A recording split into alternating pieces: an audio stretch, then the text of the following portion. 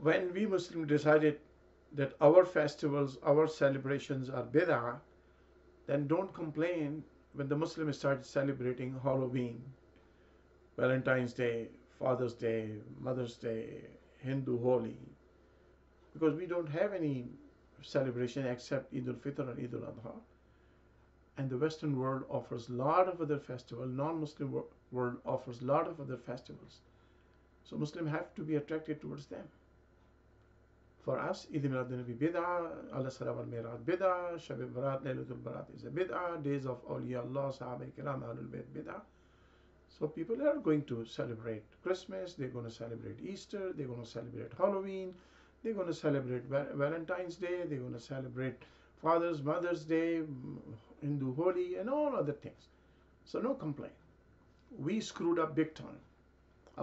Those scholars who gave fatwas about everything is a bid'ah, they screwed up big time, and the Muslims have followed them. We are paying price now. May Allah save our iman, may Allah save our faith.